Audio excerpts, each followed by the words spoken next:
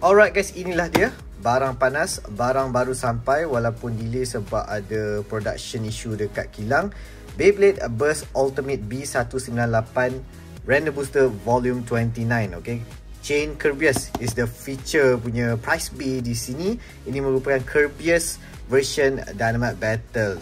Again, series ni series ke-7, tak ada dalam anime, tak ada movie apa semua, tak ada manga. Jadi it's just fan serving saja. Kau nampak sini aku ada di whole set. Jadi aku akan unbox semuanya, but aku akan fokus dekat chain Kerbeus dahulu. But before aku start, jangan lupa to like this video, subscribe to my channel, tekan butang lonceng terdapat notification tentang channel aku, dan joinlah membership Brother Nazreen untuk join virtual Beyblade battle dan menangi hadiah Beyblade terbaru untuk bulan tersebut. Bulan ini ialah chain Kerbeus. Okay, sorry, bulan ini ialah Gatling Dragon. Chain Kerbeus bulan lepas.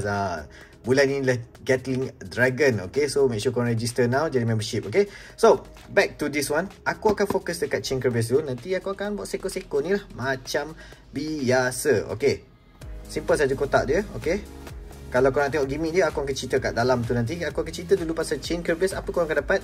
Korang akan dapat chain punya ring, Kerbeus punya DB core, and then Fortress punya disc. Kau dapat apa tu panggil, driver yard dash. Okay, yard dash. Dulu kita ada yard atau ada yard metal lah. This one aku rasa it's the first time. Yard dash and armor nombor 6, which is nothing much. Orang kata this is like, apa orang panggil tu baru aku ingat, aku cakap orang kata ini macam robot hamut tapi right spin kan. Okay, right spin defense, dynamite battle, burst ultimate. Okay, so let's check kat dalam dia. This is a confirm set. Oh, kalau korang nak dapatkan any of this base, korang mendapatkan daripada sponsor kita, Zauzu Ventures di Shopee. Thank you very much kepada Brother Zul sebab sudi sponsor Random Booster Volume 29 dan segala-segala B sebelum-sebelum ni dan akan datang. Okay, so it is confirmed daripada apa ni panggil, tu stickers dia. And then tarik keluar di sini, aku unwrap dia dulu. Alright guys, aku dah unwrap dah semua parts-parts dia. Let's check dulu dia punya stickers. Macam biasa, ini stickers dia. Okay, not bad. 4 saja stickers, termasuk ini 5 lah kan. Not bad, tak banyak. Instruction dan manual seperti biasa. And then kita akan tengok apa dulu. Kita akan tengok ni lah dia punya DB core, iaitu Kerbeus. Alright, inilah dia Kerbeus. Mana kepala dia? Dah dia 1, 2, 3. Memang ada 3 kepala anjing. And this one tengah ni ialah rubber ya. Okay, so dia macam Bahamut punya style lah. Tempat bawah tu dia tak ada gigi, tapi dia ada this macam rubber punya aku nak pergi blocker ke apa something lah. Tapi sama macam Bahamut punya chip lah. Cuma this is a right spin punya chip. Okay, kemudiannya kita akan tengok dekat chain punya ring. Okay, quite tebal juga, not bad. And nampak, dengar tak tu? Sebab ada 6 chain yang boleh terkeluar masuk kat sini. Okay, konsep dia sama macam kalau tengok GT punya series ialah tag. Apa tu, layer tag tu kan. So sama lah tu. Dia punya chain ni akan keluar masuk dia bergantung kepada jenis armor yang korang letak di sini. And aku akan tunjuk korang a few experiment armor-armor kat sini. And that will work on high mode. Okay, kemudiannya kita dapat armor nombor 6. Okay, to be honest, aku pernah ada nombor armor nombor 6 sebenarnya, tapi aku dah jual. But it's nice to have balik now, boleh dah dipakai balik. And then kita dapat this Fortress, which aku rasa aku tak pernah ada and tak pernah dengar. Aku tak sure this is a new punya disc ataupun dah lama punya disc kan. But yang pasti aku tak pernah ada lah. And then kita dapat yard punya driver, yard dash. Okay, bukan metal. Ada yang pernah keluar yard biasa, ada yang keluar yard metal. And this one is yard dash. Okay, plastik di sini, bola ni boleh pusing. And macam biasa, cat merah, spring pun sangat-sangat kenyal di sini. And this is defense type. Memanglah it's a defense type. So now aku akan pasang stickers dahulu. Kita tengok handsome atau tidak. Dia bersepah semua ni. Chain Kerbeus. Alright guys, aku dah pasang dah stickers dia. Simple sangat, simple sangat. Okay, dekat dia punya ring ada 4 stiker. 1, 2, 3, 4. Okay, tadi hijau dan purple sahaja adalah silver star. Sekarang kau nampak lah macam ada putih biru kat sini for sides ni. So that is Well, good. Nothing for the first time. Aku tak tahulah first time ke apa. Tapi biasanya ada stiker dekat DB Call. Tak ada langsung kat sini. Terus straight kepada driver dia sahaja. Okay, so now aku akan assemble dia in low mode. Kita akan pasang macam biasa lah, macam dalam gambar ni kan. Okay, first thing first, kita akan ambil dia punya chain punya ring. Masukkan DB Call Kerbeus di atas. Okay, kita kena fix sikit sebab di sini dia ada chain yang menolak ni kan. Dan kita akan masukkan armor nombor 6. Okay, alright, dynamite petals terkeluar, masuk balik. Alright, it's there.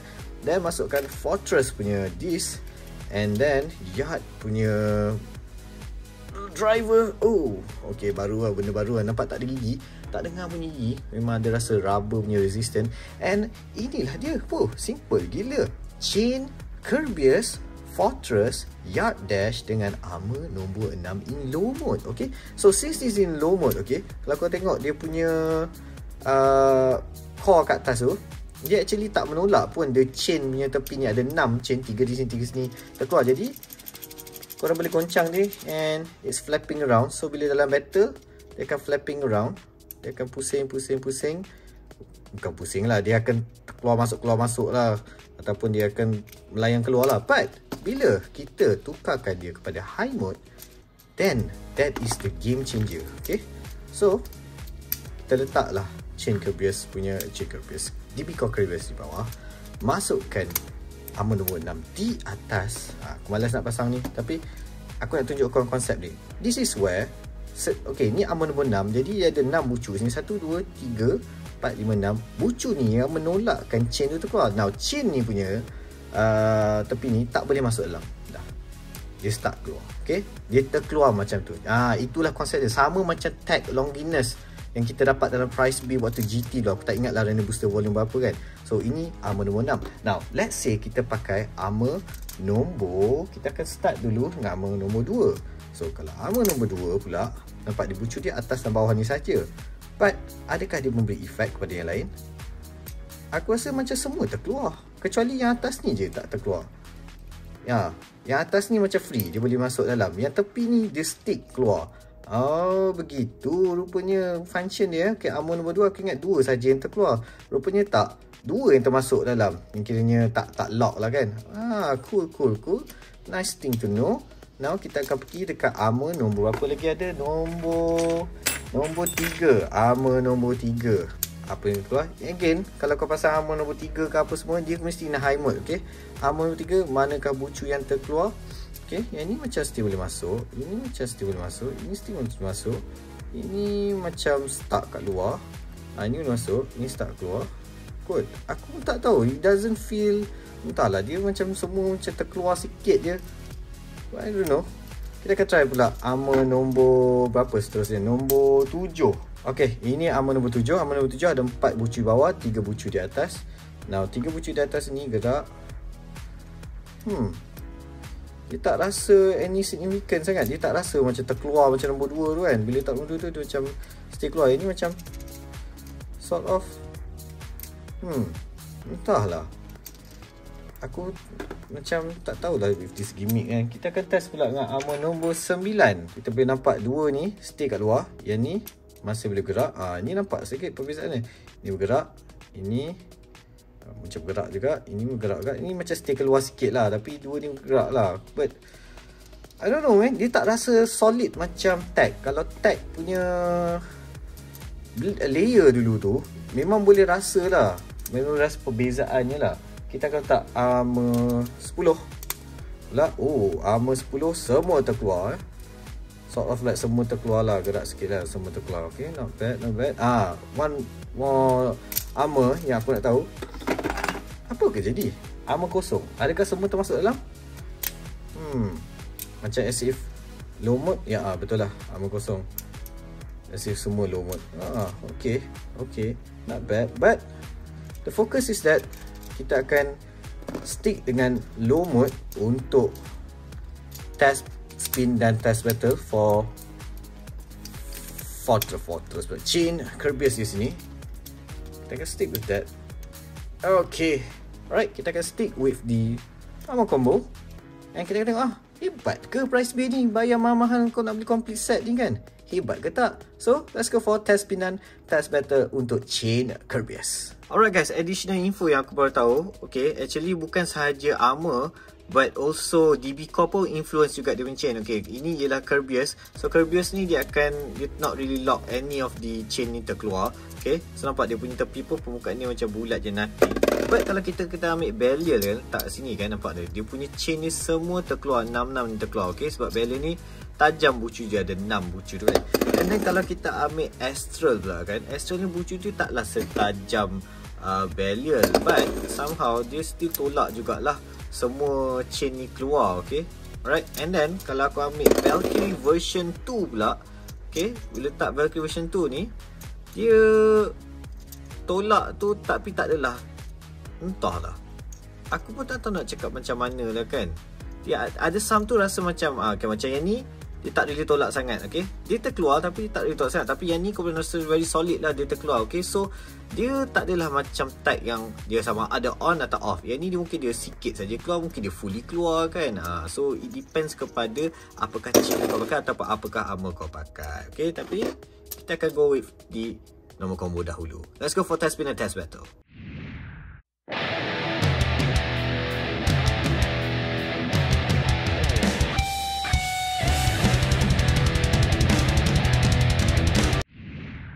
Alright guys, welcome ke test spin untuk chain Kerbeus defense tag. Kita akan test.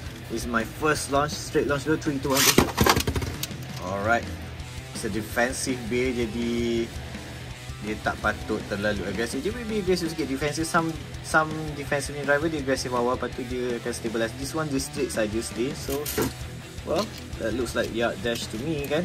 Okay, kita akan tarik pula dia sengit, 3, 2, 1. Okay, again dia tak terlalu agresif, very defensive-ish. Okay, now kita akan go for test battle. Kita tengok macam mana power ke tak dia. Alright guys, welcome ke test battle. First battle kita akan lawankan dengan Dynamite Belial. Okay, attack type 3, 2, 1. Alright,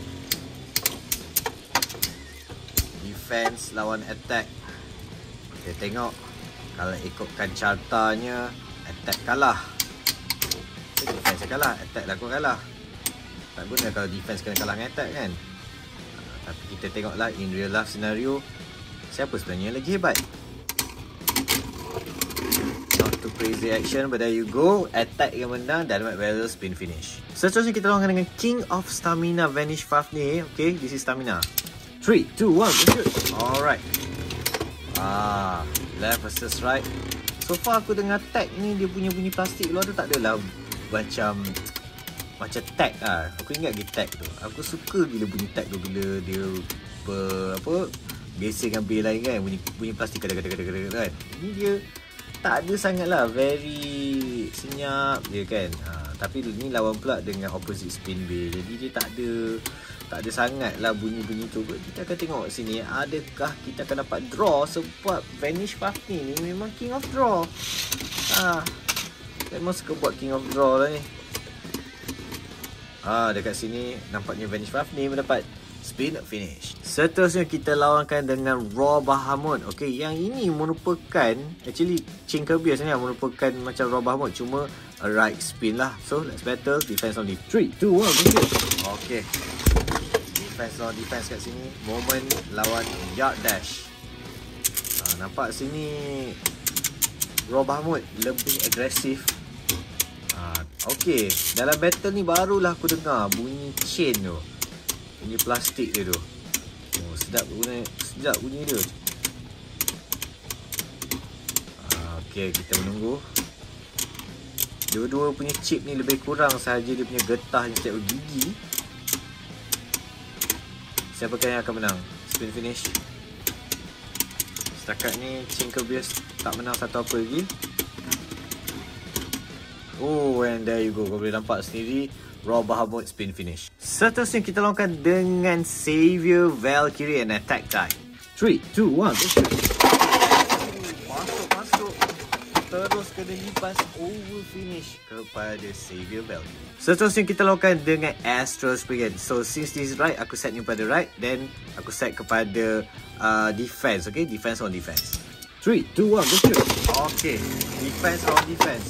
Satu bola besi bawah, satu bola plastik di bawah. Okay, so setakat ni kita tengok chain Kerbeus tak ada benang satu pun dengan stock combo ni. And dia it's a defense base, tapi tak boleh, pertahankan maruah dia. And you can see for yourself another defeat, spin finish kepada Astral Spring. Seterusnya kita lawankan dengan Guilty Longiness attack type. 3, 2, 1, go shoot. Okay, tendangan maut daripada Guilty Longiness over finish. Seterusnya kita lakukan dengan Dangerous Ballad and Attack type. 3, 2, 1, go shoot. Alright. Nampaknya Dangerous Ballad dah activate ni overdrive. So dia agak ganas sikit tu. So attack lawan defense. Dynamite Ballad berjaya menang spin finish. Dia tengok the next evolution dia berjaya ataupun tidak, ataupun ini kemenangan pertama kepada Chain Kerbeus. Dan ini ialah kemenangan pertama kepada Chain Kerbeus spin finish. Seterusnya kita lawankan dengan Prominence Phoenix. 3, 2, 1, go shoot. Alright, Chain Kerbeus lawan Prominence Phoenix. Metal Universe lawan dengan Yard Dash. Okay, nampak tadi tercabut shield Phoenix. Now dia jadi naked mode dia. Kita akan tengok macam mana Chain Kerbeus mencari kemenangan kedua dia. Daripada tadi tak menang satu je baru. Dan spin finish kepada Prominence Phoenix. Next kita lawankan dengan Greatest Raphael. Merupakan balance mode, jadi aku set kepada defense type. Okay, defense mode kat sini sebab ni pun defense. 3, 2, 1, okay. Kawan Kerbeus, pertahankan maruah anda. Okay, dia nampak dia main sangat defensif kat sini. Nampak Greatest Raphael yang a bit of offensive sikit. Okay, kejar-mengejar. Bakul Greatest Raphael dah terangkat. Oh, dia main attack bawah kali ni. Dan spin finish kepada Greatest Raphael. Up next, kita lawankan dengan Ultimate Valkyrie and attack type. 3, 2, 1, go shoot. Okay. Nampak tadi. Nampak tak? Kerbeus.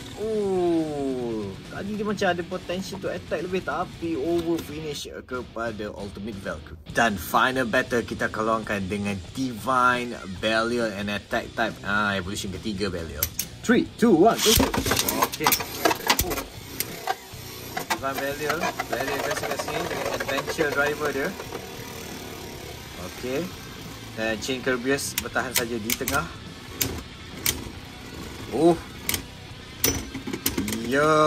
Itulah dia kemenangan kedua untuk Chain Kerbeus spin finish. That's all untuk test battle kita. What do you guys think?